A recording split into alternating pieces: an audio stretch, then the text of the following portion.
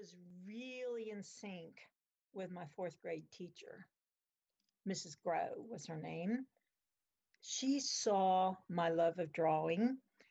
She saw how I used up my notebook paper. It was meant for classwork and homework and doing my spelling, but I used it to draw pictures, pictures of all kinds of things, things that made me feel alive and happy and beautiful and wonderful. She had this intuition. Somehow she got it. She understood when a student, a child, needed encouragement. So she bought me a box of colored chalk, and she reserved one blackboard over on the side. It was just for me to draw whatever I wanted. The agreement was I was free to express my thoughts and feelings, but I had to get all my work done on time and early. So if she allowed 20 minutes for people to do all their spelling, if I got it done in 10, then I had 10 minutes to take colored chalk and just do whatever I wanted on that blackboard, draw. Everything came to life. I was so happy. I felt so good doing all that. I was totally free to express my thoughts, my feelings. I was a 9-year-old, and I had an inclination to see the absurd and the outrageous, the wild, the free. I could just abandon everything and go for it. That had a potential for weird and wild to happen. Then she suggested I check out a library book, and this was about a raccoon family that lived in the woods. They were happy and free. I soon became obsessed with raccoons and drawing raccoons and just everything about raccoons, anything I could find about raccoons. So for months, riding home on the bus, I would plead to the raccoon goddess, please let me join the raccoons that lived in the forest behind my house. I just knew they were there. It was so beautiful. It was the perfect environment for a family of raccoons. Woods, trees, water, leaves, brush, lots of things to nibble on.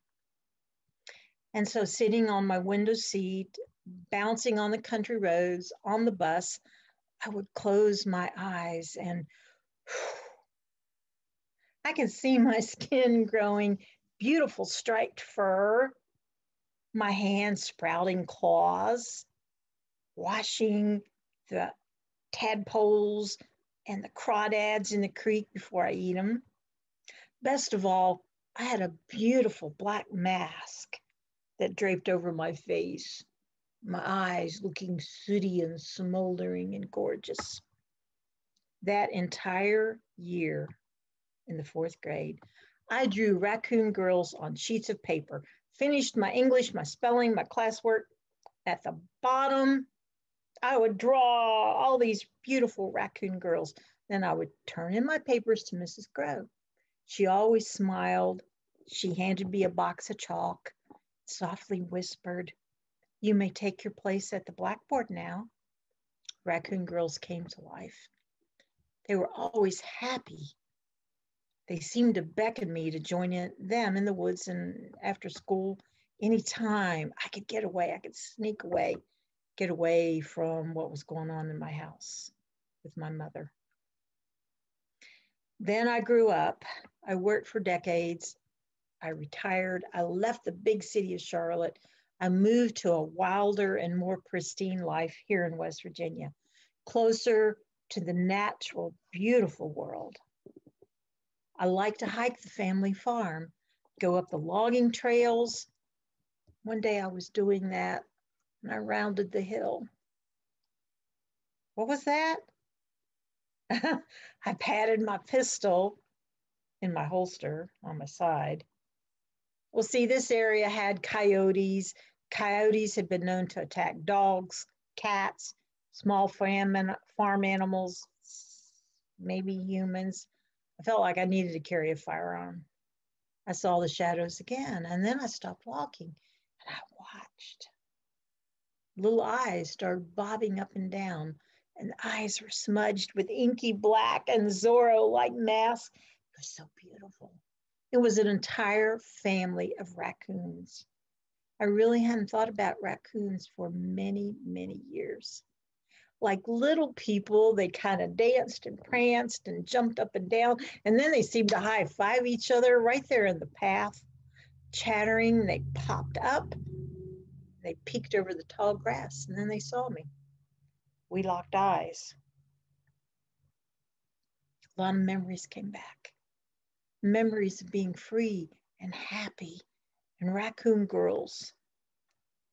I knew from the way those raccoons had applied their makeup, they were all raccoon girls. So we had a bond. We got in sync. They were happy. They were living the dream. They didn't have to ride a school bus.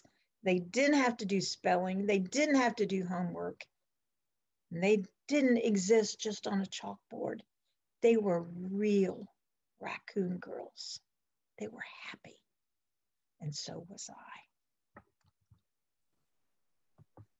Thank you, Linda. In West Virginia, raccoons. If that were a, if that was one of the, if you ever told that story in something where it was people were voting on it, like in a slam, we would just put raccoons. That would be just the one word we would use for that, right? It would work. Mm-hmm. How are you doing? How are you doing, by the way? Wow, it's been a really, really tough week. My brother, who was 18 months younger than me, died a week ago with COVID pneumonia.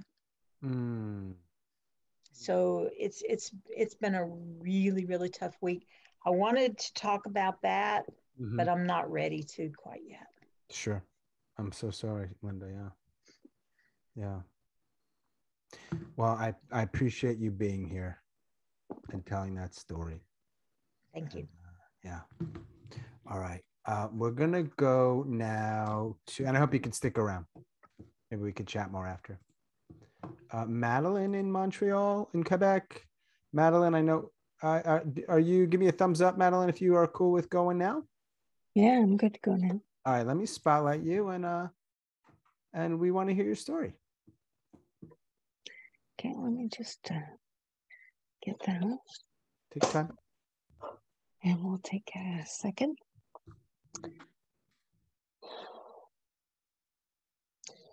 You can't take her out today, the orderly tells me. I can't believe it. I say, what are you talking about? I just cleared this with the head nurse yesterday. He's got a little grin and he says, you didn't check your emails this morning, did you? And I didn't. It's because, well, they've all been tested for COVID. There's flu-like symptoms down the way. And, you know, if there's a pending result, you won't even be able to take her into the hospital, even if you kidnap her. I consider to strangle this guy or to scream, but I don't, because what's the point? It's like killing the messenger. I'm at my mom's long-term care facility. We lucked out and landed her a spot in the new wing just before COVID, a private room, a private bathroom, 3 meals a day, and personal care. It's just what she needed because she wouldn't have survived in her apartment by herself. Today was going to be the day that we were going to take her for her eye operation to make her life better. But when COVID hit, all these protocols, all these rules, obstacles everywhere, I just can't seem to get the job done. So, what is this? A prison now? Can I at least go see her? The guy feels bad. He says, oh, of course you can see her, but you have to suit up. So I take my time because I want my emotions of frustration to go away before I go in. I take off my mask and I throw it in the garbage. I disinfect my hands. I take a yellow plastic protective jacket, a new mask. I disinfect again. I take a deep breath to leave my emotions at the door. And I go in to see my mother. I see her sitting in her yellow high-back chair in the corner by the window. Somebody's dressed her in a pretty blue dress to match her blue eyeglasses. The one she wears now, just for show. She's sitting up tall and her fists are clenched and she is really mad.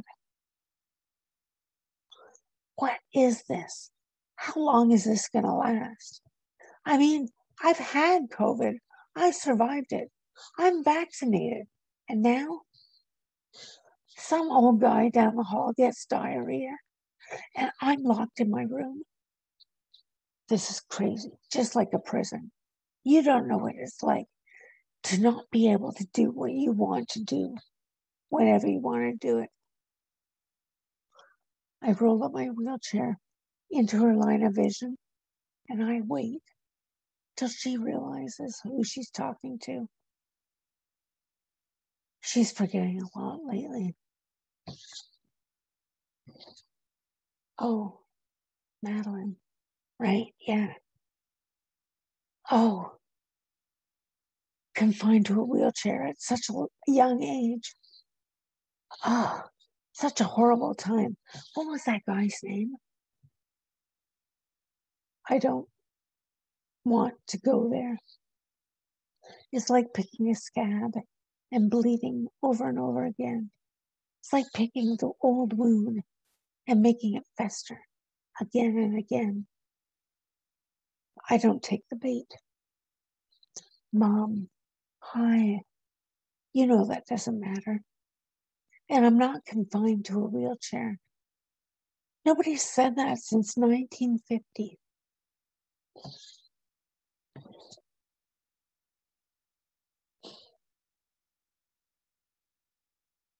I want to take a positive.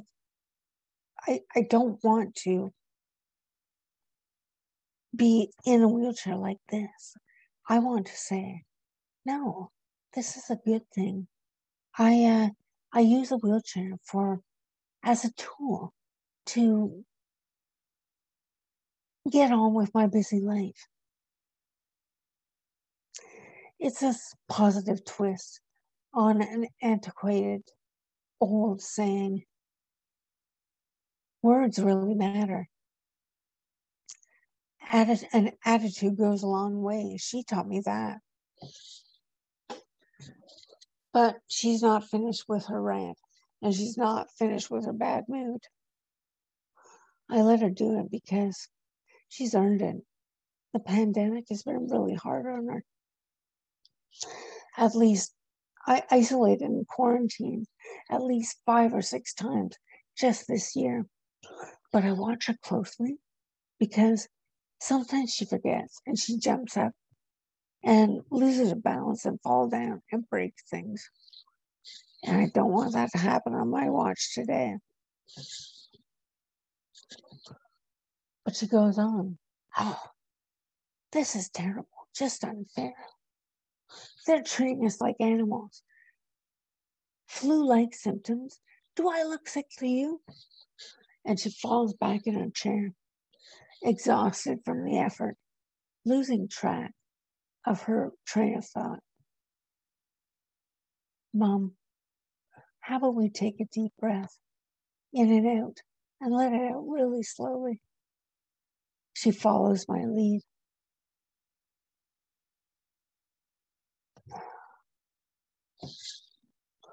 I look around at the choice items that we brought in to decorate her place, this new small space.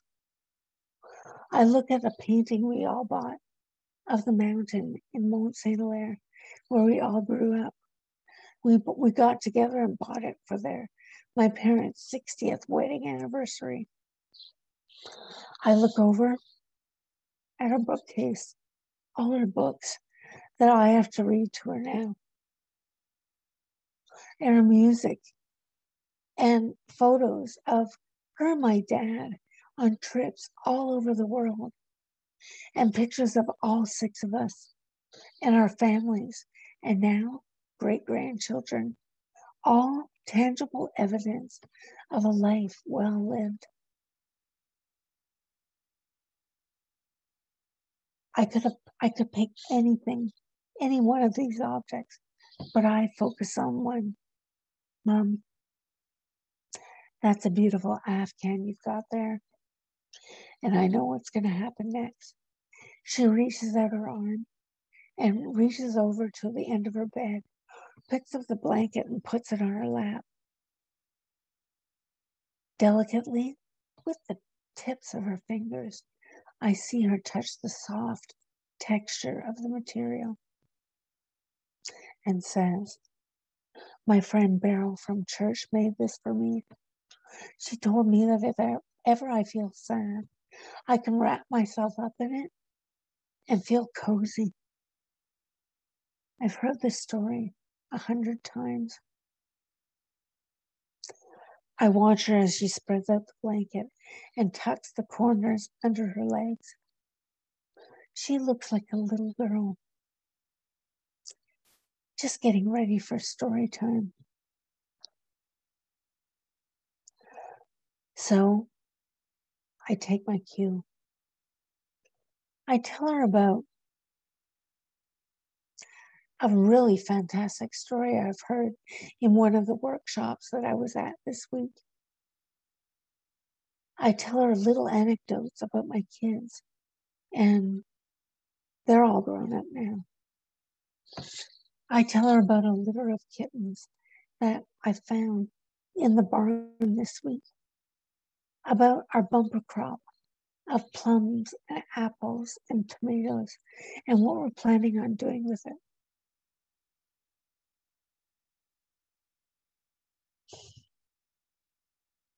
It's story time. I see, and I watch my mom's face transform.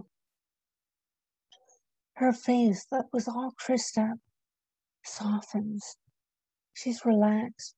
The skin is smooth. And it's like a dark veil has been lifted from her face. And she's ready to fall back into the familiar stories that I've heard hundreds of times all through my life. Do you remember Big Kitty and Bert? They were the best cats. And she's off telling stories. And the longer she goes, the details and the images get more vivid. Gone is the fear of going blind and the anxiety of a global pandemic and the anxiety of confinement and missing appointments. Gone is the fear of getting sick and dying alone after living a life surrounded by family and friends. And then I'm sweating under my COVID gear, and it's time to go before she dozes off. She says, "Madeleine, thanks so much for coming. And thank you for getting me into such a wonderful place." She touches the pendant around her neck and says, "All I have to do is press this button and someone will come to help me." She smiles like she's amazed that life has brought her to this point. She's no longer confined in a prison. She's living in a safe haven. Words really do matter. Attitude goes a long way.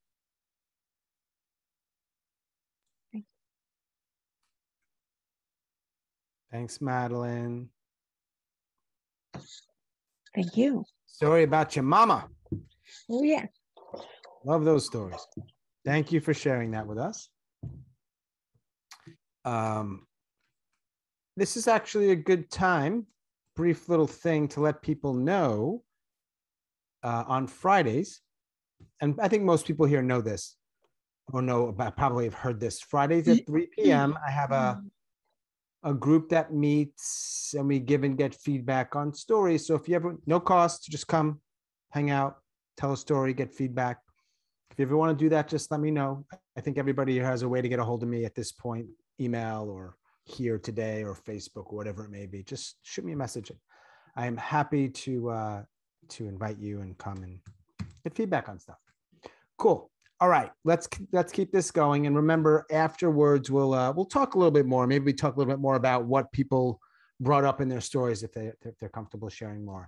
We are going to New York State.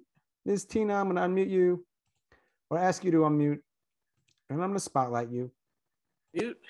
And then I'm going to stop talking. The stage is yours, Okay. my dear. All right. So I think the biggest thing about this, politically, what's gone on in the last several years is being gaslit, because my father was the biggest gaslighter of all. And this is a story of his ultimate gaslighting. Every night at exactly 7 California time, as we all sat around the dinner table, the phone would ring. My father would answer, and then he would turn to us and he'd say, "Wrong number." Then he would go back into the bedroom for a few minutes and he'd come back out and he'd say, "I have to go somewhere." And then when he would disappear for most of the night, and when he came back, I'd say, "Daddy, where have you been?" And he said, "What are you saying? I've been here with you kids. We watched Ed Sullivan. There was, Topo Gigio, the little Italian mouse puppet. There was, Chinese acrobats and plate spinners and, some opera singer. And then we all watched Bonanza." And I'd say, "Yeah, but you weren't here, Daddy." And he'd say, "Oh, little girl, you're cuckoo." So one day, when the phone call comes, my mother distracts him, and I run and I slide in under the bed. And he gets on the phone and he says, "Hi, Teresa, how you doing, darling?" No, sweetheart, don't cry. It's okay.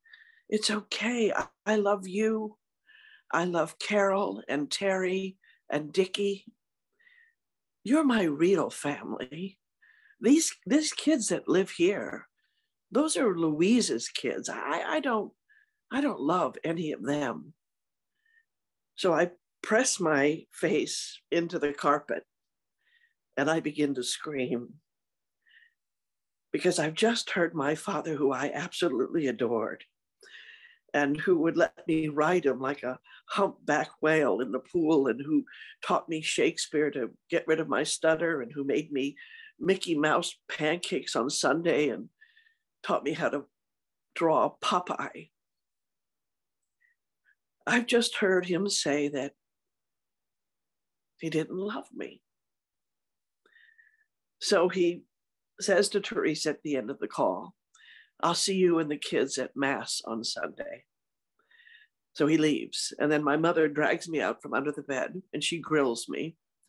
And then she takes this piece of a string that she had measured for the miles that he would go every night. And she takes a thumbtack and she ties one side to the thumbtack, and the other she ties a pencil. And then she takes a map of Sacramento. She puts the thumb back where we live and she draws this circle with the pencil. And then she calls every single Catholic church in the area.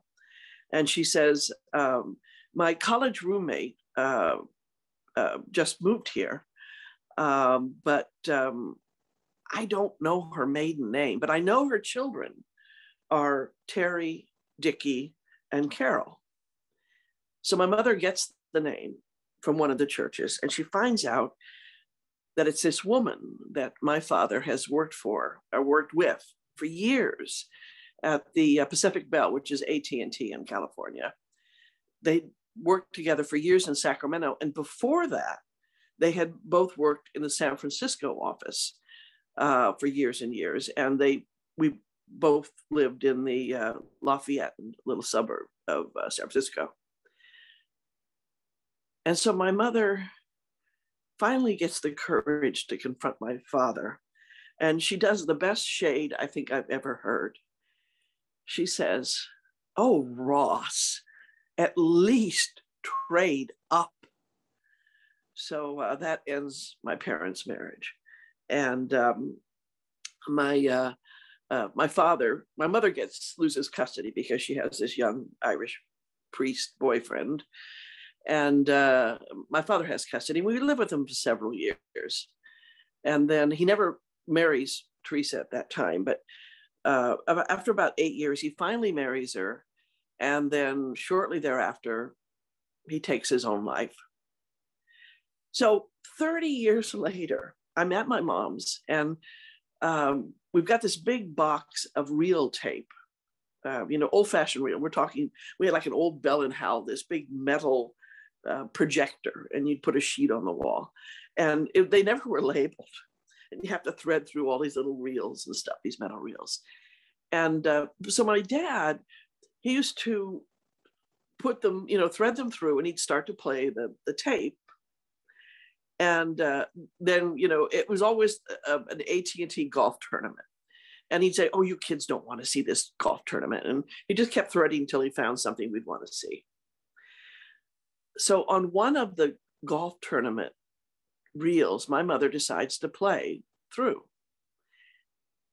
And after about 20 seconds, it changes from the golf tournament to a 1950s ranch style home. There's the backyard, there's a kiddie pool, and there's 2 toddlers and a baby, and they're splashing around in the pool. And there's this woman in a seersucker sunsuit, and she's playing with them. And then she gets up and she switches places with the man holding the camera. He goes down and he plays with the kids for a while. Then he stands up and he turns around and he faces the camera. And it's my father.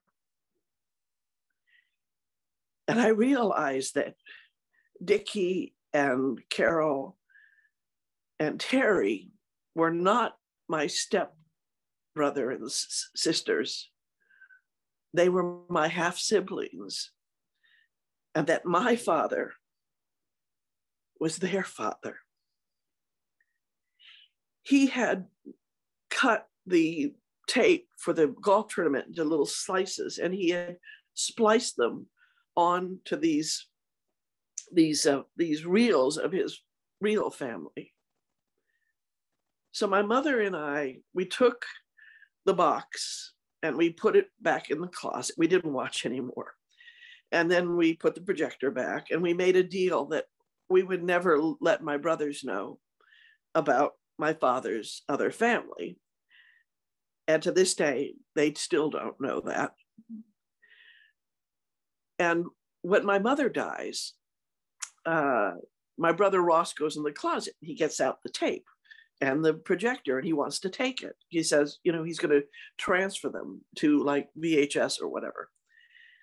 And I don't have to worry about the secret because I know my brother Ross enough to know that he was never going to transfer those tapes. But every night for years at exactly 7 California time, wherever I was, I would call my stepmother. And when she would answer, I would hang up. Because even to this day, if the phone rings and I answer and there's silence, I'm that little girl under the bed, hearing her father say, that he didn't love her.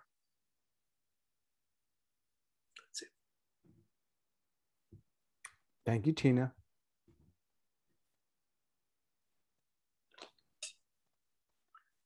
You all right? Yeah. That's my Long Island Sean coming out there. You all right? Yeah, I'm okay. Okay. Thank you for joining and telling that story. And to Linda, and to Madeleine, and to you. Yeah. I hope you can stick around for a little bit. We have a few more tellers, and then we'll talk.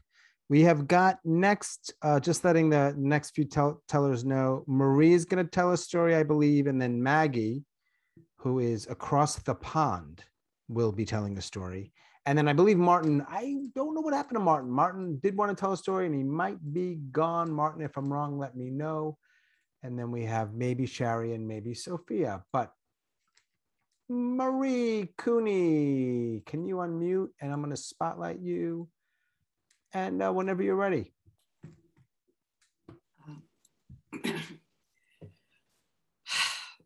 Hi, my name is Marie Cooney. June 29th, 2005 was the date that changed my life forever. I've been working as a stagehand for 30 some years. And that day I was at the XL Energy Center setting up the stage for a Carlos Santana concert. Someone bellowed out a warning of great danger, and I flew head first and landed on the cement floor, 6 feet below me. Blood was everywhere. I remember little to nothing of that day, but my coworkers and friends have said to me they'll never forget it. I sustained a traumatic brain injury. And a grand mal seizure brought me back to life and let my friends know I was at least alive for a while. I was transported to Regents Hospital in St. Paul, and I was kept there for a very short time, but my recovery process, for anyone who's sustained a brain injury, whether it's congenital or acquired or a stroke, usually with a stroke, people begin to know right away. But when it's, a concussion, my first head injury was called a closed head injury, and it happened in the theater. The second injury was called a traumatic brain injury with an open wound and lots of stitches. And most recently, I've been in a car accident. And the thing that's frightening about brain injuries is they usually get exponentially worse. So the second one isn't twice as bad, it's far more. And the third one isn't 3 times as bad, it's far more. And for years, I would look into the stranger in the mirror and say, Marie was an eloquent speaker. And you trip over your words, you create words that nobody understands. And I hated that stranger. I would look into the mirror and say, Marie was a math genius. And now she can't balance her checkbook. And I hate you, the stranger.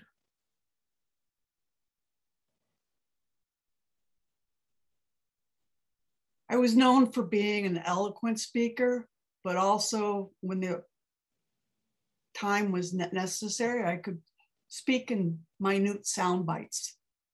And in theater, a lot of my friends liked that I could nip a bad situation in the bud by saying just the right thing. That doesn't belong here in the workplace. And most recently, I've been in a car accident. And that frightened me more than I ever imagined. And I'm on blood thinners.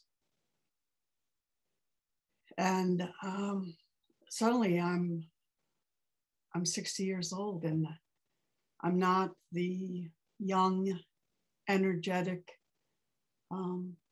capable person I have been in the past. And I returned to work as a stagehand for the first time last week in the city of Minneapolis. And I've slept and slept and slept.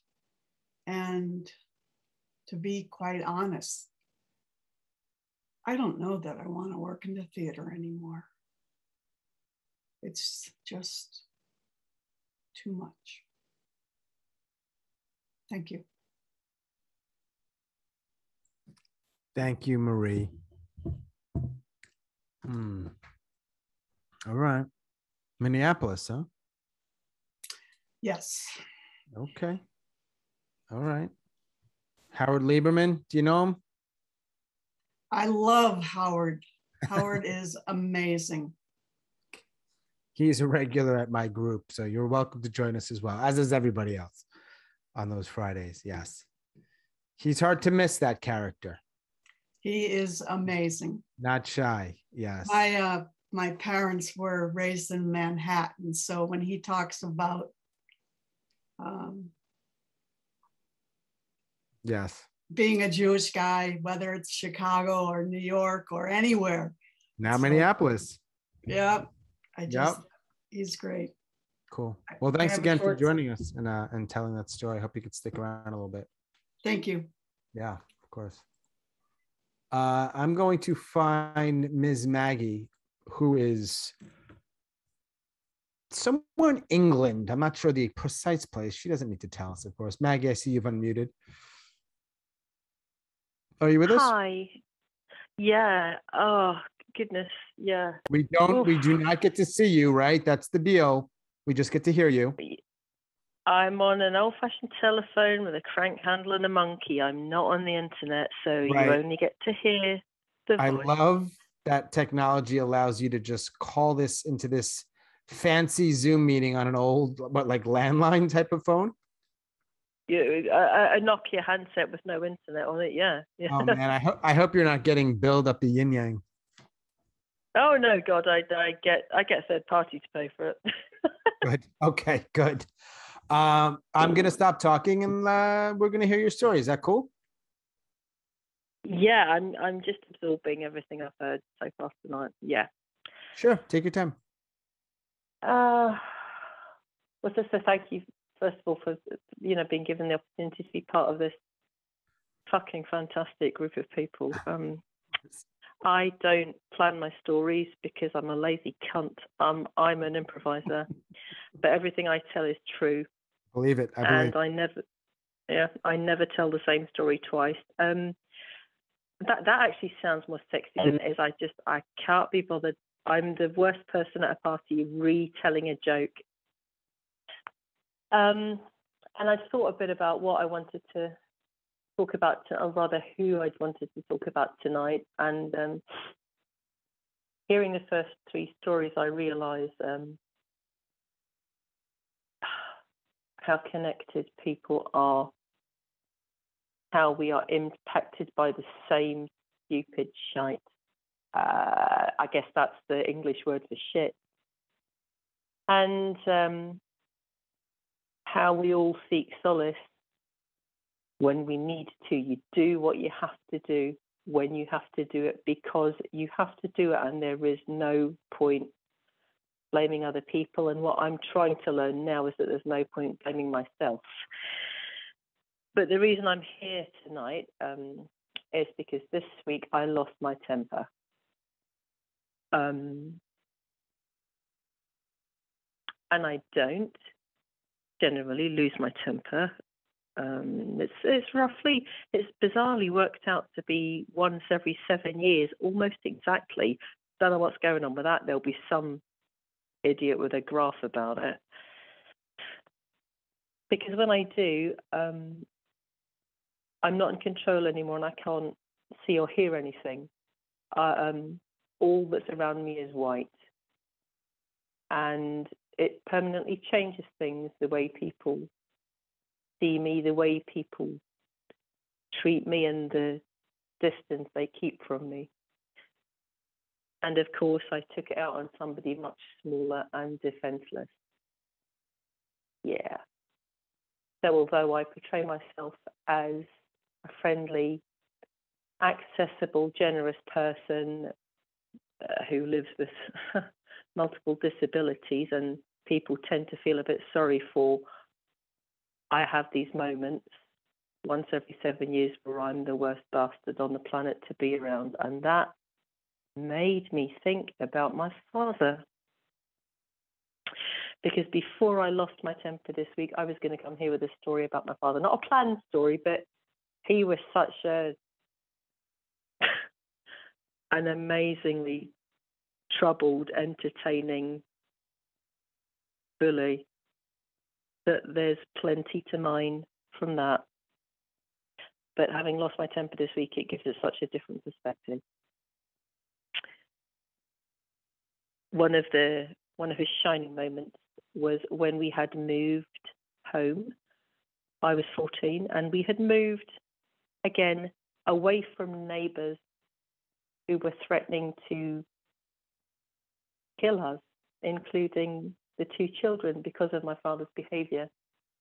We were from the north of Scotland. We moved down to England, and if you know anything about the UK, you know that it is partisan, and each of the countries absolutely fucking hate everybody else in the other countries. It will split because we've never really got over how sectarian it was in the 11th century. Oh my God. So we weren't generally liked, and of course my father, drinking to forget, caused him to kick off. He was Scottish. We had strong Scottish accents, and so we moved house again for the 7th time, and I was 14. And as usual, it seemed to be going, really well. My older half sister, she'd got married far too early, the first person who was available, but not suitable, but she'd escaped. So it was the 3 of us left in this house. And I came home, and it was like the adverts. Oh my God, it was sunny. It was England. It wasn't Scotland. Scotland is shit and cold and raining and grey, and everybody's poor in social housing, and everybody hates each other, and everybody is Protestant or Catholic, and there's one Jewish family that lives in the weird house at the far end of town. It really was that bad in the 1970s. Not that bad. It was that rich and varied in culture in the 1970s. For England, it was like an advert. And I got home, and I was so pleased to get home 5 minutes early. I thought I'd be the first home, but I wasn't. I realised that my dad had come home early from work, and I thought, oh, okay. Dad, and shut the door. And I was in like a really good mood because I was home at 5 to 5 instead of 5 o'clock. And I thought, well, I know he's home. I've seen his car. I went through the house. It was a proper house. It was a longer house. It was sunny, like in the advert. And I couldn't work out where he was. I knew he was home because I'd seen his car. And I don't know why. But as I got to the last 10 feet of the house, which was the kitchen, I mean, not a scullery, not a kitchenette, a kitchen. As I got to the last 10 feet of the house, I took my shoes off. I like to call it my spidey sense, but I just knew that at the end of the house, there was something maybe I had to be careful around. And I walked forward really slowly and couldn't see anything. But something caught my eye, and I looked to the left, and it was my dad, bent over the kitchen work surface, knocking back quite a big glass of what I thought was cold tea. And as he slammed down the now empty glass of cold tea, his face was just, I didn't know it was the cheapest whiskey that he could get hold of to get in quickly before his daughter got home at 5 and he had to fucking deal with her. And every cell in my body wanted to run towards my Viking dad. He was 6'4". He was, oh my God, I mean, he was beautiful. He could play piano by ear. He was clever. He could do the crossword. We were poor. We grew up in slums in Glasgow. But my dad was really clever. But my dad had been in the Second World War. And as victory in Europe was declared and the, quote, enemy surrendered, my dad and his best friend in the same unit left the town, and his best friend was shot in the back after the enemy had surrendered. And it was said that my dad never recovered from that. My dad had entered the Second World War as a child victim of sexual abuse because that was the way it was. In the 1930s, in a slum, where you have religious families who have been frightened into religion with 8, 9, 10, 11, 12 children. That was what happened. No money, no resources, no opportunity. That was what happened. And it was normal. And I'd often been told that he drank to forget. And what I saw that day when I got home 5 minutes early was I saw him drinking to cope with the lovely family he'd been gifted. And every cell of my body wanted to run towards him and go, Dad, it's all right. Oh, are you okay? Are you infected? But fucking hell, I was becoming a woman, and I hated that. And I still hate it. And I don't identify I identify as an improviser and an actor and a storyteller and a bit of a fucking idiot and a comic. And that disabled, funny woman that cheers everyone else up. But that day, because I knew that I was turning into a woman, instead of running towards my dad to comfort him and save him and say, come on, let's play in the garden. Dad! I tiptoed backwards out the kitchen so that he never knew I'd seen him. And I made some extraneous noise in the other room so that he knew when I entered the kitchen for the first time, I was on my way. So on Wednesday, when I lost my temper at somebody smaller and defenseless, it made me think of my dad. And that's my story. Thanks, Maggie. Thanks for sharing that. I appreciate it. Are you still with us? Can you hear me? Yeah. Okay, good. Are you going to stick around for a little bit? We're going to talk after. Is that cool? I can't hear anything, sorry. Oh, okay. I just said I just thanked you for telling that story and hope that you can stick around for a little bit. Oh, my volume is down? Okay. Hang on. I'm getting a node that my volume. Sorry about that, y'all. Hang on. Better? How's that? Hello. Hello. That's so strange. Sometimes the settings, my volume settings, just magically change. Thank you for telling that story and joining us, Maggie. Hope you can hang out for a little bit. I can. Cool. All right. We are going to have Shari right here in the triangle share a short story. And then just want to I don't know if Sophia is still here, but if she is and she wants an opportunity to tell her story or poem or whatever she's got, she's more than welcome to do that. Shari, you good? Dandy. Okay, let's take it away. I know you've got a sort of short one, right? Yeah, 99. Just started playing with it this weekend. Let's see what the heck happens. Cool. I was being flushed down the toilet bowl, and I was frantically trying to I'm going to start again. Okay. I was being flushed down the toilet bowl, and I was frantically scratching my way against the porcelain to get myself out of there. I was miserable. The only things I felt like doing were crying and sleeping. A black cloud had descended over me. My newborn was in the other room.